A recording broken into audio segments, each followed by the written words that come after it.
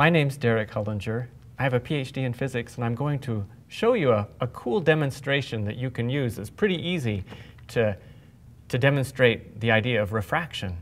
So refraction means if you have one object, some kind of a material on one side and some kind of a material on another side, and you've got a boundary between the two, and you shine a beam of light straight at this boundary, instead of that light going straight through in a straight line, it actually bends. So for instance, let's say that on this side we had air, and on this side we had glass. In that case, the beam of light would bend like that. It would start to go a little bit more straight rather than along the line that it started out as. So let me draw it more like that. Okay, so now let's take a look at this a little bit further. Suppose the glass ended then, and we had air on the other side again. So this beam of light would get to that edge, and then it would continue going in the same direction that it started.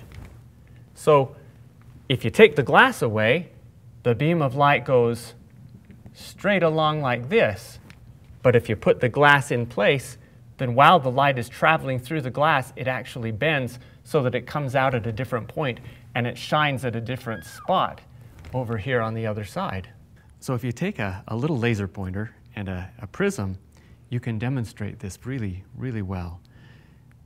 If I point the laser pointer down at the bottom, you can see where it lands. If I move the prism in its way, suddenly the point where the laser ends up moves out a little bit. So there's without the prism in place, there's with the prism in place.